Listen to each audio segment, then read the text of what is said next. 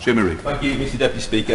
And so it is that I find myself as a democratic socialist tonight supporting every word of the motion before us in the name of the Prime Minister, because the truth is that the preservation of our national security does not wear the colours of any political party. And I want to begin, first of all, by reaching out to all of those in our country who do not support the retention and renewal of the UK's nuclear deterrent. This is a frequently polarised debate, but I want to say to those who oppose renewal that I understand how and why you feel the way that you do. I understand how and why your opposition to nuclear weapons motivates you to vote and act in certain ways, and I understand your fears.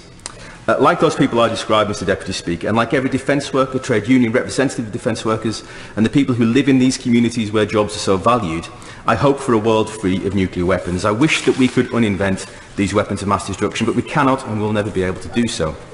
The world is an increasingly difficult and challenging place. The complexities we face in international affairs, foreign relations and diplomatic matters are increasing, not receding, and even if there was a mood sweeping our country which saw unilateral nuclear disarmament as desirable, I would argue against such a move.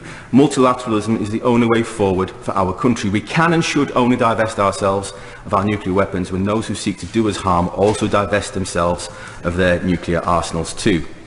The arguments for a multilateral approach with regard to the UK's nuclear deterrent, our obligations under the Non-Proliferation Treaty, our responsibilities towards our allies, global security and more are compelling.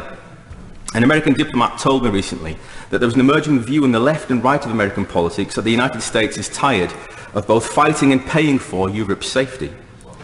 And there's an emerging view amongst other American politicians in Congress and elsewhere that its European partners are not pulling their weight. And there's already a long-term diplomatic pivot taking place with regard to US foreign policy. Other alliances outside of Europe are being sought and established. This is the right of the US, but we risk the strategic relationship that we have enjoyed with them if we conspicuously fail to make the necessary steps to maintain our own nuclear deterrent. And alongside this, we have a belligerent Russia on the borders of the European Union, a Russia that is only now replacing its nuclear fleet, but renewing it with a new programme of research, development and manufacture for a new generation of nuclear missiles. But more concerning is the fact that the Russian military has changed its nuclear engagement protocols, and these new changed protocols permit the use of nuclear weapons in a conventional conflict in order to achieve de-escalation. An incredible proposition, but true nonetheless. Is this the time, with a weaker European Union, an exasperated United States and a sabre-rattling Russia, for the United Kingdom to abandon its nuclear deterrent? No, it is not.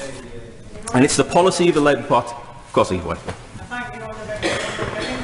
obviously the honourable member supports the renewal of Trident. Have you any idea why your colleagues in the Scottish Parliament don't? Thank the honourable Introduction. That's a matter for my friends in the Scottish Parliament. It's the policy of the Labour Party to retain and renew our nuclear deterrent. And as a Labour Member of Parliament, steeped in my party's traditions, proud of its achievements and excited by its possibilities, I will be supporting my party's policy tonight. But for the first time, I think ever, we have witnessed the leader of the Labour Party stand at the dispatch box of this House and argue against the policy of the party that he leads. This is unprecedented. Moreover, this reckless, juvenile, narcissistic irresponsibility makes me fearful for the future of the party that I love. The sheer stupidity of this approach should be dragged out into the light and seen for what it is, because not only is renewal Labour Party policy, it's the settled will of the country, and every parliamentary decision relating to it will have been taken by 2020. Further to this, as Lord Kinnock has repeatedly warned, and it looks like he's going to have to save the Labour Party for the second time in my lifetime, the British people will not vote for unilateral disarmament, and that reality has to be dealt with. Because a policy of unilateral nuclear disarmament is a bar to becoming elected. A democratic socialist party with this policy can campaign to rid this country of poverty, to restore the National Health Service, to rebuild our economy, and to make sure that every man, woman and child in every community in our country enjoys equality of opportunity. But campaigning is all that it will ever do, because a policy of unilateral nuclear disarmament will ensure that we will never govern. This logic is inescapable, and the leader of the Labour Party knows it. And so it... I highlight the point that there's a little folly in your argument there. If you look at the SNP, who have got 56 out of 59 seats here, and in Scottish Government, we all hold the position of unilateral disarmament. So if I may just say that, to give you some hope, we're doing what you're hoping that your party can do in the future. I commend the honourable gentleman for that audacious and fundamentally incorrect intervention. I really do applaud his audacity.